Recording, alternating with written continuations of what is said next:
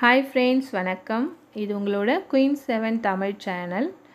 இன்னைக்கு வந்து நாம ஒரு சமையல் தான் பார்க்க போறோம். வேப்பம்பூ குழம்பு எப்படி செய்யறது அப்படிங்கறத பத்தி தான். ஸோ வேப்பம்பூ வந்து உடம்புக்கு எவ்வளோ நல்லது அப்படிங்கிறது எல்லாருக்குமே நிறைய தெரியும்.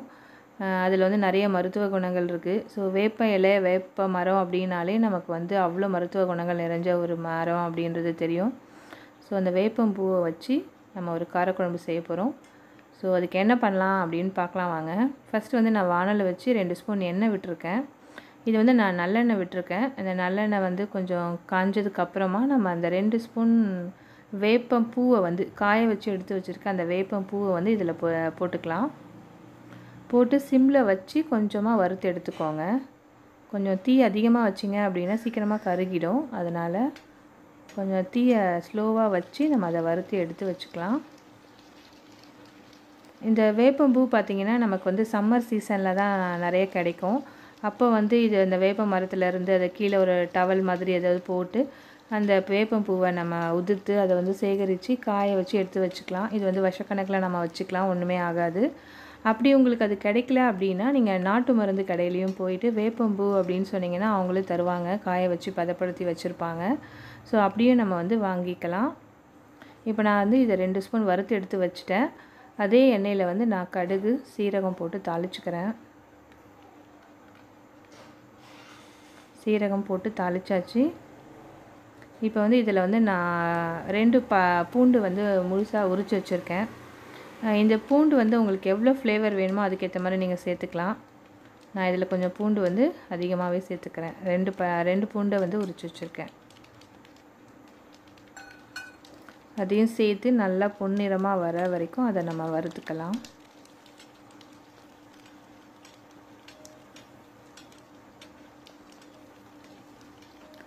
வேப்பம்பூ சாப்பிட்றதுனால என்ன நன்மைகள் அப்படின்னு பார்த்தீங்கன்னா, ஃபஸ்ட்டு வந்து அது வந்து பித்தத்தை வந்து சரி செய்யும் அப்படின்னு சொல்லுவாங்க. பித்தம் அப்படின்னா என்னன்னு பார்த்தீங்கன்னா, நமக்கு அடிக்கடி கேராக இருக்குது, தலை சுற்றல் அந்த மாதிரி மயக்கமாக இருக்குது அப்படின்னு சொல்லுவாங்க இல்லைங்களா, அந்த மாதிரி. அப்புறம் அடிக்கடி வாமிட் வர மாதிரி அந்த ஒரு ஃபீலு. ஸோ இதெல்லாம் தான் வந்து பித்தம் அதிகம் அரிச்சதுக்கான அந்த ஒரு அறிகுறிகள். சில பேருக்கு வந்து அந்த ப்ரஷ் பண்ணும்போதே காலையிலேயே வந்து வாமிட் வர மாதிரி ஒரு ஃபீல் இருக்கும்.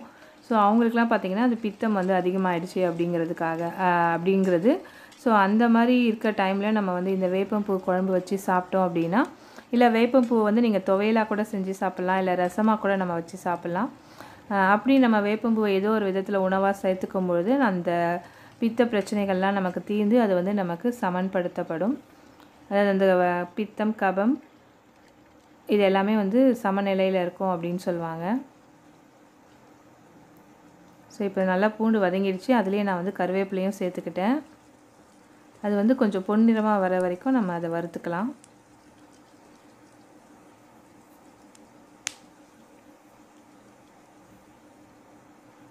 அது கூடவே பார்த்திங்கன்னா நான் 2 பெரிய வெங்காயத்தை கட் பண்ணி வச்சுருக்கேன்.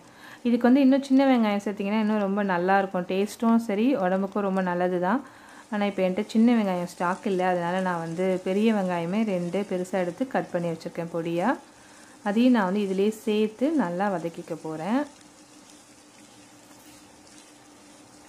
வேப்பம்பூ வந்து பித்தத்தை மட்டும் நமக்கு சரி செய்கிறது கிடையாது. அதுக்கப்புறம் அது பார்த்திங்கன்னா கல்லீரல் பிரச்சனைகளை கூட நமக்கு சரி செய்யும். கல்லீரலை வந்து நல்லா பலப்படுத்தும். ஸோ இப்போ நான் அது கூடவே வந்து 2 தக்காளியும் சேர்த்துக்கிட்டேன். 2 தக்காளியும் பொடியாக கட் பண்ணி வச்சுருக்கேன். அதையும் சேர்த்து நம்ம நல்லா வதக்கிக்க போகிறோம்.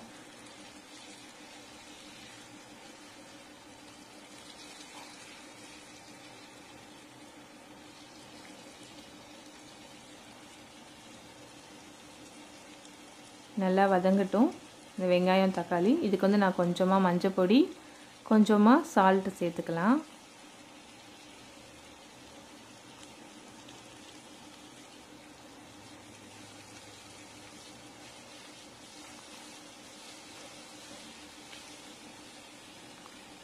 ஸோ ஓரளவுக்கு நல்லா வதங்குது. நான் ஃபஸ்ட்டே உப்பு போட மறந்துட்டேன், அதனால் இப்போ கொஞ்சமாக உப்பு போட்டுறேன். அதையும் சேர்த்து நம்ம நல்லா வதக்கிக்க போகிறோம்.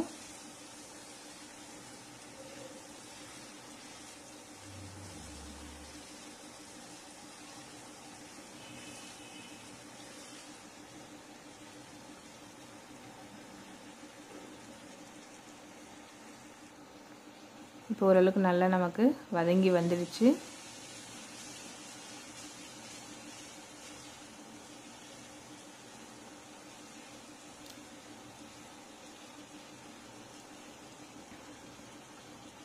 ஸோ சப்போஸ் அந்த தக்காளி அதெல்லாம் வந்து உங்களுக்கு சீக்கிரமாக மசியலைன்னா இந்த மாதிரி நீங்கள் நசுக்கி விட்டுக்கலாம்.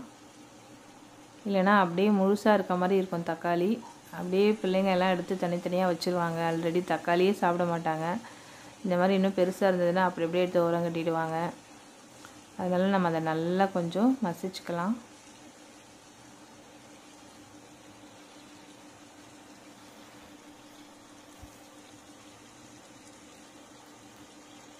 இது எல்லாமே நல்லா வதங்கி நமக்கு அந்த மாதிரி சுருண்டு அந்த வெங்காயம் தக்காளி எல்லாமே மிங்கிள் ஆகிட்டு சுருண்டு வர மாதிரி இருக்கும் இல்லைங்களா, அந்த ஸ்டேஜ்க்கு நம்ம வந்து மிளகாய்த்தூள் போட்டுக்கலாம். இப்போ இது ஓரளவுக்கு நல்லா அந்த மாதிரி வதங்கிடுச்சு.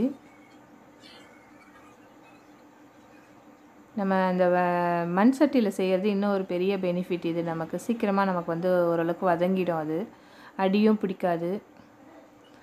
இந்த குழம்புக்கு தேவையான அளவுக்கு 2 ஸ்பூன் நான் மிளகாய்த்தூள் போடுறேன். இந்த உட்டன் ஸ்பூனில் 2 ஸ்பூன் போடுறேன். நீங்கள் சில்வர் ஸ்பூனில் போடுறீங்க இல்லை உங்கள் காரம் எவ்வளவோ அதுக்கேற்ற மாதிரி நீங்கள் மிளகாய்த்தூளை சேர்த்துக்கலாம்.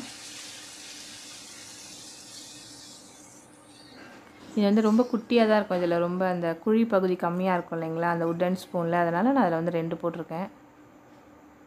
ஸோ அதையும் போட்டு நல்லா நம்ம அடி பிடிக்காமல் கிண்டி விட்டுக்கோங்க.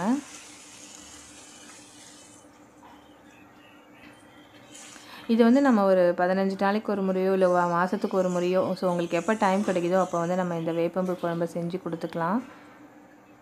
பசங்களும் சாப்பிடுவாங்க. அவங்களுக்கு ஒன்றும் அந்தளவுக்கு நமக்கு இது வித்தியாசம் தெரியாது. இது நம்ம வந்து நல்லெண்ணெயில் இன்னும் வறுத்து போடுறோம் அப்படிங்கிறதுனால அந்த கசப்பு சுவையும் வந்து நமக்கு அந்தளவுக்கு தெரியாது. கொஞ்சம் கம்மியாக தான் இருக்கும். ஸோ இந்த இந்த கலவைக்கு தேவையான அளவுக்கு 1 கிளாஸ் தண்ணி விட்டு இதை வந்து நல்லா நம்ம கொதிக்க விட்டுக்க போகிறோம். இப்போ ஏன்னா இதில் நம்ம வேறு எதுவும் போடலை, காய்கறி அந்த மாதிரி எதுவும். ஸோ அதனால் சீக்கிரமாக இது வந்து வெந்துடும். அதில் என்ன பூண்டு மட்டும்தான் வேகணும். அதுவும் நம்ம எண்ணெயில் வதக்கிட்டோம். ஸோ இந்த மிளகாத்தூள் ஸ்மெல் போகிற அளவுக்கு நம்ம இது வந்து கொதிச்சா போதும். அதுலேயே நான் வந்து அந்த குழம்புக்கு தேவையான உப்பையும் நான் சேர்த்துட்டேன். ஸோ அது கொஞ்சம் ஒரு ஒரு ஒரு 3 to 4 மினிட்ஸ் வச்சிங்கன்னா போதும். அது அந்த ஸ்மெல் போகிற அளவுக்கு கொதிச்சிடும்.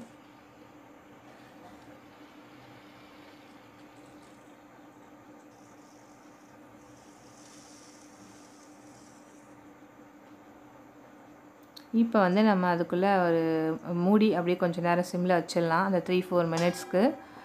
அதுக்கு வந்து நான் அதுக்கப்புறம் இந்த குழம்புக்கு தேவையான அளவுக்கு புளி எவ்வளோ சேர்க்கலாம் அப்படின்னு பார்த்தீங்கன்னா, நான் வந்து இப்போ ஒரு 3 பேருக்கு தேவையான அளவுக்கு தான் நான் இதை குழம்பு வைக்கிறேன். நான், என் பொண்ணு, என்னோடய ஹஸ்பண்டு.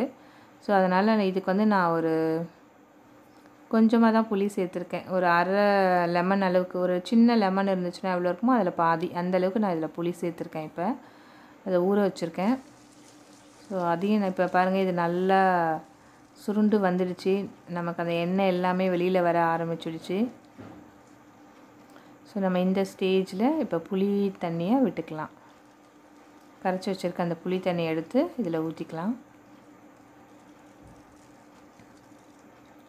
ஸோ இப்போ இதையும் நல்லா கிளறிட்டு ஒரு 5 நிமிஷம் வந்து இதை கொதிக்க வச்சுருங்க. அந்த புளி அந்த மிளகாய்த்தூள் எல்லாம் சேர்ந்து மிங்கிள் ஆகி அது நல்லா கொதிக்கட்டும். ஒரு 5 நிமிஷம் அது கொதிச்சா போதும்.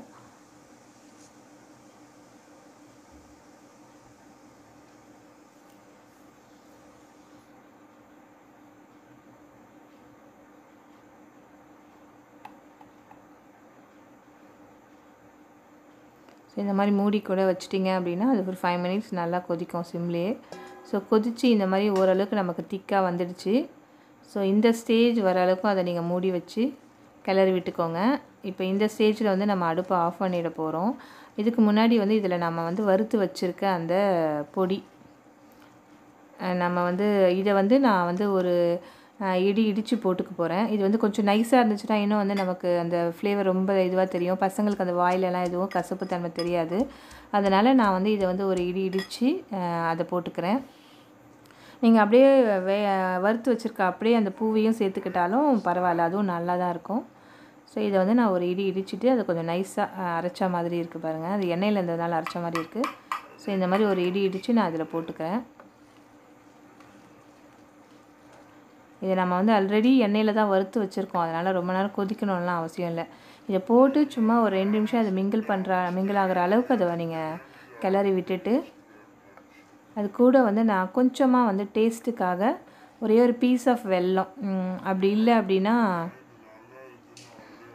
1 ஸ்பூன் வந்து நாட்டு சர்க்கரை.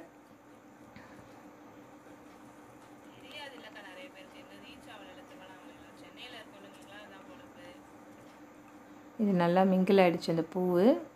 இப்போ இதில் வந்து நான் ஒரே ஒரு ஸ்பூன் வந்து நாட்டு சர்க்கரையை சேர்த்து கிளறி இறக்கிட போகிறேன். அவ்வளோதான்.